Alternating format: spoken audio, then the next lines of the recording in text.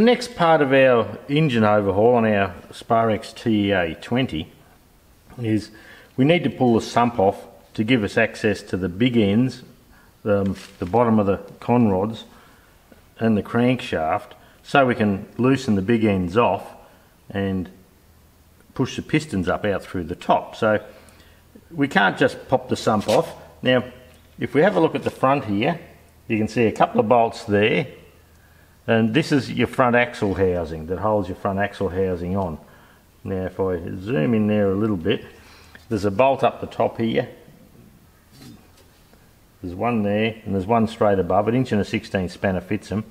We need to loosen those off and take this bottom one out, and same on the other side, and that lets this gap open up at the bottom here and lets us drop the sump down. So for the moment, the first part of that job is pulling this screen out. Now this screen here, it's got a pipe comes down into it from the oil pump, and it's a coarse gauze. So we'll just pop the little nut gun on there and we'll rattle that off. It's a 1/2" spanner you need for that. Yeah, we're going the right way.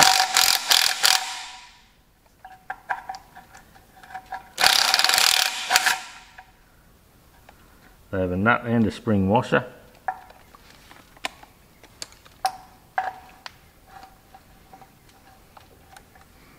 That one feels like it's burred over.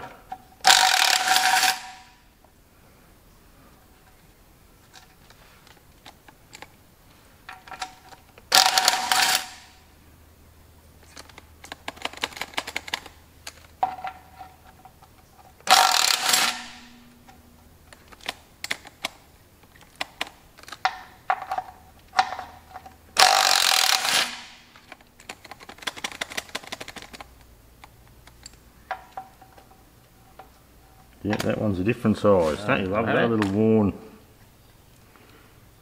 1/2" spanner.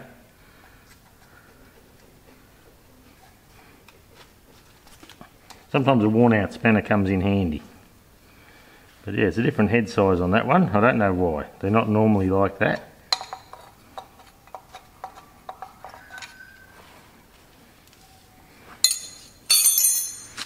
Yeah, we'll take all the washers so they don't drop in the oil. I've already dropped the oil. Here's the oil plug here. 1.16" spanner fits the oil plug.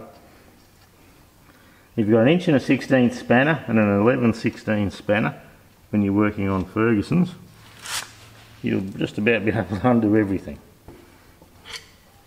Yeah, we should be able to just try and do it near a stud so you're not bending the housing out here. So this just comes out. There's a thick gasket there that's available, and that's the suction screen. This looks pretty good, really. I've pulled them out and they've had a lot of rubbish on them. So look, that's one of the better ones we've done. We'll pop that down over near the stand, and a little thing that tells you what the motor's like is pop your hand up in here and you can get all sorts of goodies out there.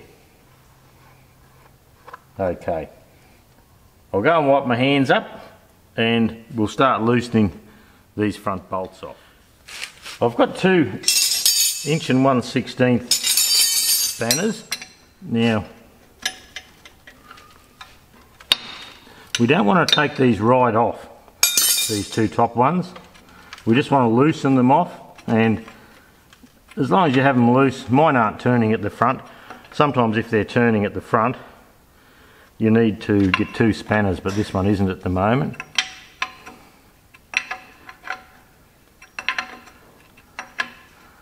So with the wheels on the tractor, I've still got weight supported on these stands, and the weight of the tractor will just open that up a little bit.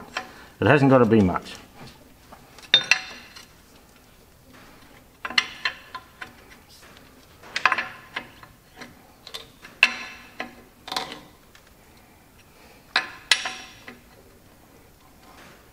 Now that's starting to turn, so we'll just put a spanner on the front. And back it off, say you've probably got 1/8 of an inch or something like that freeboard.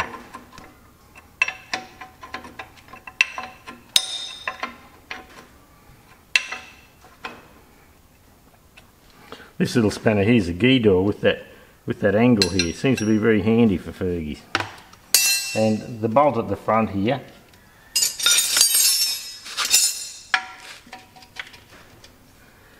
it has to come right out. Because it's actually bolting into the sump itself. And look, if it's easier for you to wheel the front axle out, no big deal. If you're going to do the timing cover seal or anything like that, I find it's easy just to pop the front out. That's turning there, Lance. I'm too busy talking.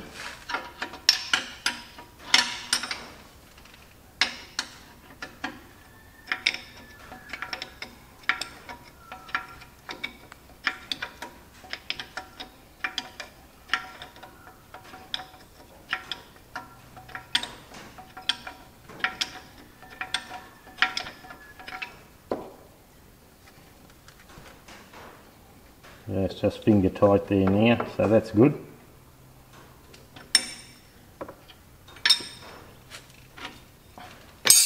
Now I like to put the nut back on the bolt just so it's there for us.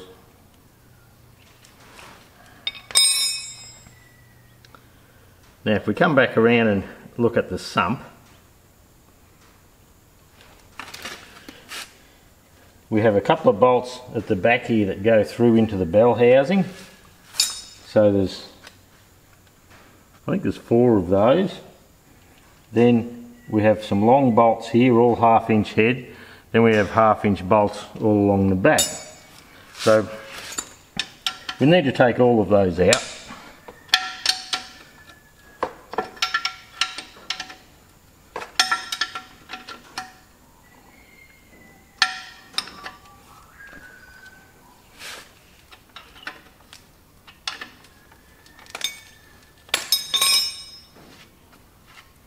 And run along all these sump bolts. So rather than bore you with that, I'll do the work.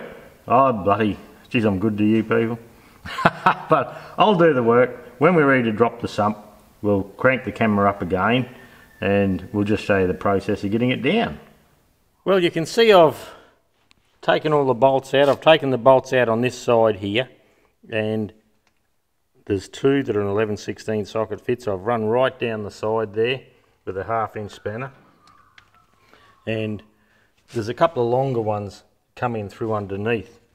And I'll just grab one of them just to make you aware of those. Often if you're just standing up the side here and not laying underneath for a look, you can miss the underneath ones. So make sure you clean the floor, have a good look underneath, make sure there's nothing there.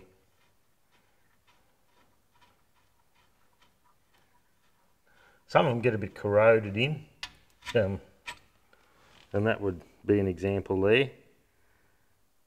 But they usually come off okay, and you can see the split washer. The split washer on that one's toast, but we'll probably put new washers all around anyway. I would imagine for the price of it, it's just worth doing. So for getting the sump down, that's the right hand side.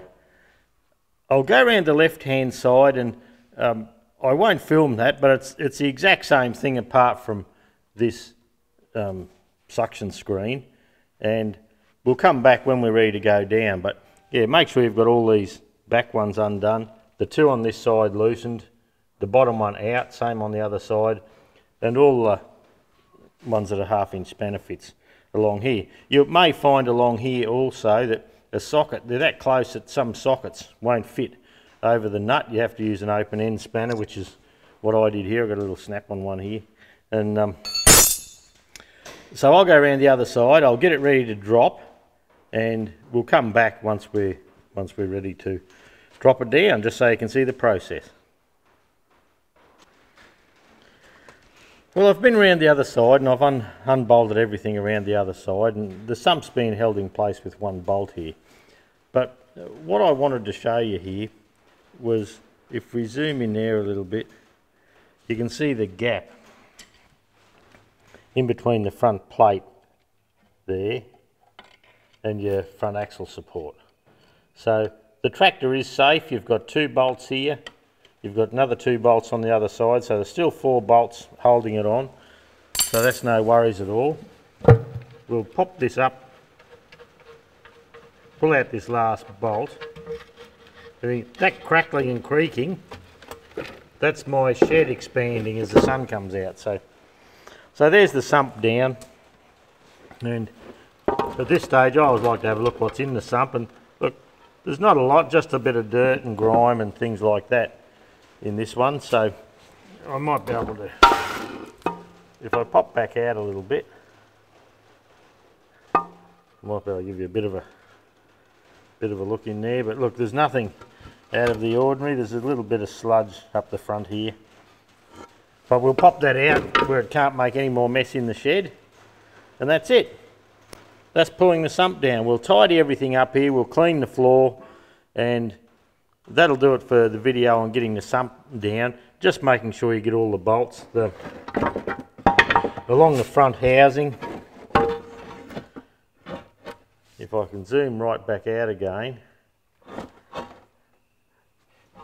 On the front housing, there's 3 bolts going up, and on the back housing, there's 4 little ones going up across the back. There's 2 7/16 bolts with a 11/16 spanner fits, and so apart from that, it's pretty basic. The thing to remember is to pull the screen out. Your sump won't come down if you're pulling the screen down against this this screen there. So that sits in the side of the sump like that, over that pipe. So if you drop your sump down and try and lever it down, well, you're going to bend all this up or damage or break that pipe. So there you go. That's pulling the sump off the Fergie tractor.